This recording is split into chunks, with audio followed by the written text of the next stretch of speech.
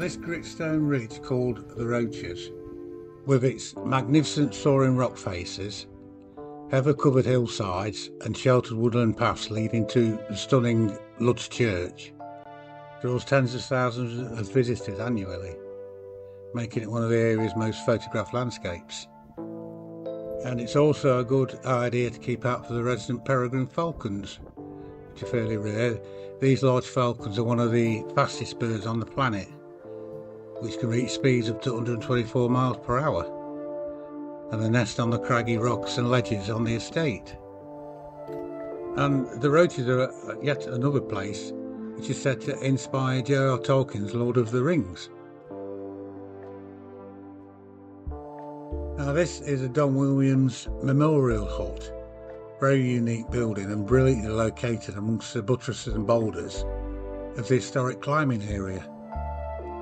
And it's looked after by volunteers, and it can accommodate up to 12 people with full cooking, dining facilities and a shower. And the conversion work was carried out during 1992. Now there's also this unusual stone carving on a ridge, and it was hidden under a blanket of heather, but a storm recently revealed it when it cleared the growth away, and the carving was rediscovered in 2004. Now it's very close to the edge of the cliff and consists of an area about 3 metres, which has been levelled, and the 36-inch diameter circle has been carved in the middle of the levelled area, and in the centre is like a cup shape.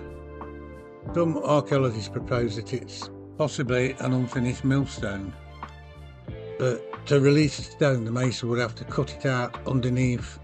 Doesn't make sense. It seems pretty inaccessible place to fashion a millstone. I think a more plausible explanation could be it's where a Victorian telescope was once mounted. And then you have the Winking Man. This weird rock formation can be seen from the A53, Leek Buxton Road, and it's part of the Ramshaw Rocks. It looks like a face sticking out of the hillside, and as you travel past in a car, the eye appears to wink as a pinnacle of rock passes behind the face.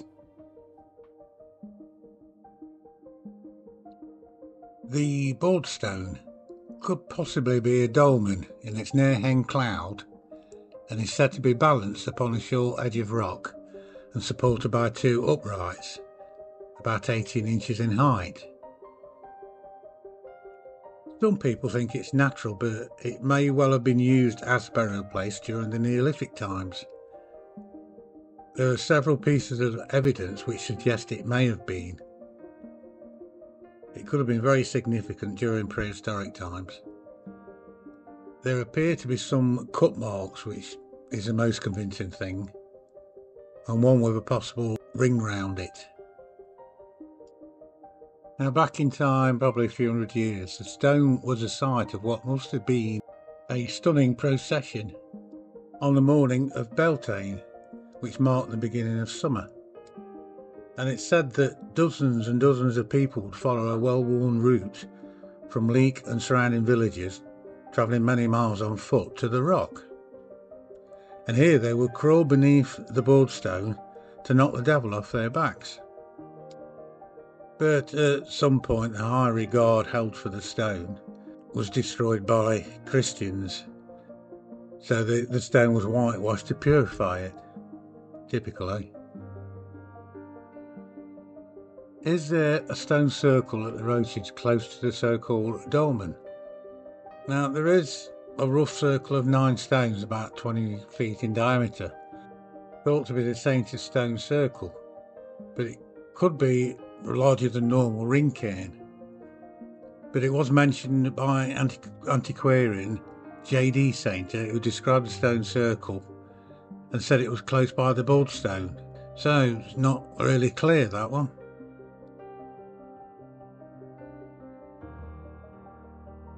Now on the slopes of the Roaches, on access land, is what's thought to be an artefact of the quarry, which was a major industry in the valley.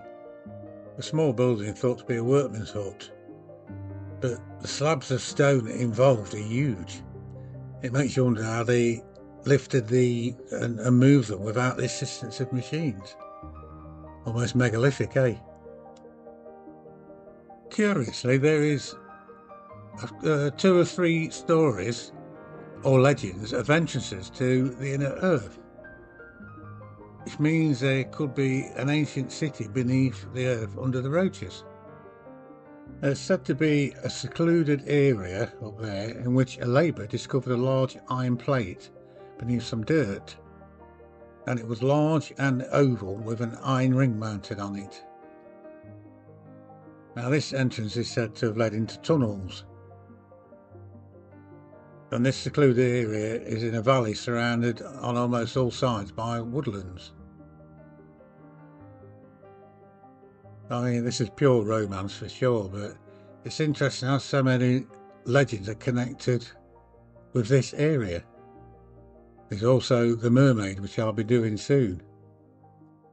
And lastly, we have the hanging rock, which is quite interesting. Just not just because it's weird, but because it has 2 inscriptions.